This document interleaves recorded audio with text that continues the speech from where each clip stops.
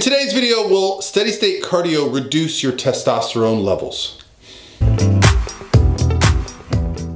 Hey guys, what's going on? This is Parvella from ProPhysique.com. In today's video, I'm going to address the question of how to do cardio so that we don't negatively impact our hormones. Because ultimately what we want to do when we're doing cardio is get leaner, lose body fat, improve our body composition, improve our conditioning.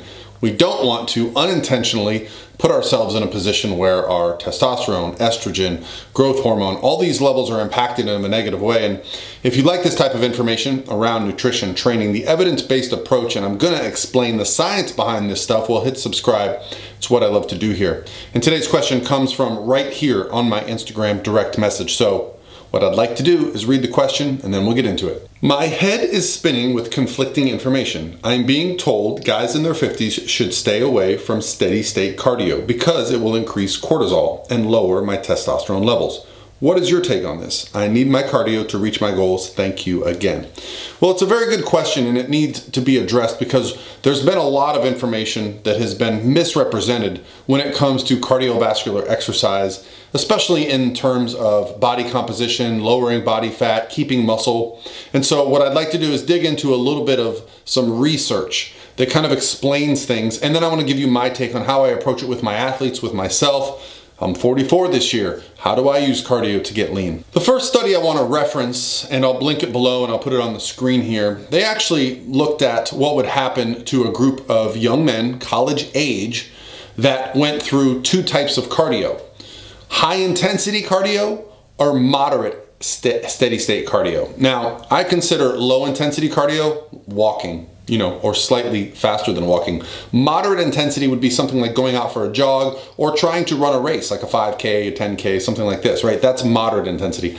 High intensity cardio, just so we're clear, is literally life or death sprinting. If you are not doing life or death sprints, like I'm not gonna make it, it's literally I cannot catch my breath, I'm barely able to breathe, then it's not high intensity. It's just higher intensity, okay? HIIT cardio, true HIIT cardio is insane, okay? I've done it for years. And if you play sports, it's probably not so insane to you, but for the average person, it's something that, you probably gotta be a little bit careful, especially if you're just getting into physical activity. You don't want that heart rate too crazy. But what was interesting in that study was that they found that both the moderate cardio and the high intensity cardio increased cortisol levels. Now, for those that aren't familiar, cortisol is the stress hormone. It's the response to our body being in stress, okay? So let's say we wake up in the morning, that's actually a stress, cortisol increases. Let's say we work out, cortisol increases. Let's say we do some cardio, cortisol increases. No big deal because it's gonna come back down. It's actually a good thing that it goes up, but it needs to come back down. The problem with HIIT cardio was that it showed it was still elevated 12 hours later, where it wasn't with the moderate cardio. So that would be the first indicator that perhaps HIIT cardio isn't the best for your goals. In the next study, they actually examined a third group, which was low intensity steady state cardio. And something very interesting happened in that group. They actually had lower cortisol levels after they completed their cardio session. So they were actually less stressed. So I think from my perspective, what I'm looking at for someone that's concerned about body composition goals is that oftentimes going for a run, like a 5K, going for a couple mile run, that moderate intensity cardio, we adapt to that very quickly, okay? Our body gets very efficient. And so we're not actually burning that many calories. In fact, some research shows that we're not actually burning that much more calories if we just walk the same distance. The problem is the adaptive nature of the cardio we're performing. HIIT cardio as well. When you're performing HIIT cardio, you adapt to it, you get very good at it. And HIIT cardio is great for many things, but if conditioning is not a concern for yours, whereas the reason you're performing it is to be better at your sport, better at your given, thing that you enjoy doing, then I find it to be a bit detrimental. I don't do HIIT cardio when it comes to getting in contest shape. And if I have people doing high intensity cardio, I make sure that they're getting plenty of rest. Because we also have something that's going to induce a lot of stress and cortisol in our lives if we're working on bodybuilding, and that is lifting weights. If you're lifting weights at a high intensity, we all know those are very demanding, especially lower body workouts. So if you take someone that is, let's say they're not getting enough sleep, they're a little bit stressed, they're already working out a bunch, they're on low calories, they're stressed because they're not dropping weight, and then you have them doing HIIT cardio multiple times per week, this is a recipe for disaster. High intensity interval cardio, in my mind, if you're doing more than 2 sessions a week, it's probably too much. And there's probably some cases where my opinion could be changed, but for a bodybuilder getting on stage, it's not one of those cases.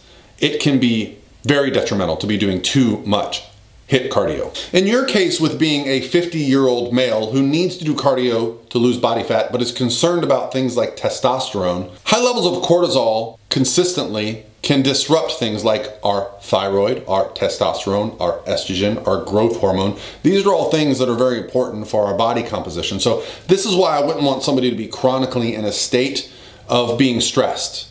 And it's very important that we're able to keep our cortisol levels in check. So I think you're right to worry about steady state cardio. The word steady state gets used to describe a vast array of cardio, but I'll say this: walking, even incline walking, even steady state on a bike or incline walking or elliptical, that is so low intensity that I would say there is very low chance that you're gonna have a negative impact on something like testosterone. However, if you are gonna perform long distance endurance running and you're gonna perform high intensity cardio, this is where I could see potentially running into an issue. So it all comes down to the style of steady state that you perform. And ultimately, what you can do is, if you're really curious about this, you can get your blood tested. You can go into a lab, LabCorp, maybe not right now, but when things open back up, and we can get in and get a blood test done, and you can look at where your testosterone levels are now, and you can look at where your testosterone levels are down the road. But I think the most important aspect, if you do want to do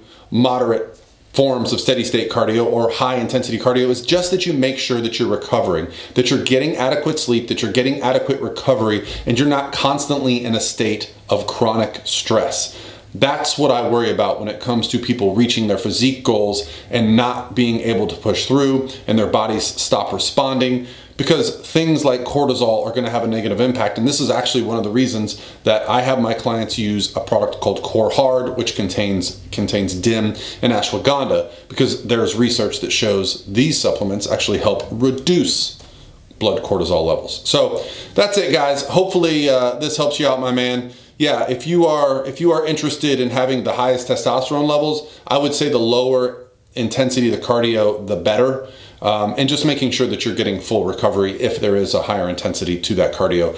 I'm gonna say it over and over again. Incline walking on a treadmill. Speed around 3, incline around 5. You're gonna be breathing, you're gonna be working a little bit, but it's so low intensity, but so effective at burning body fat. It's my favorite. All right, guys, that's gonna be it, and I'll talk to you tomorrow.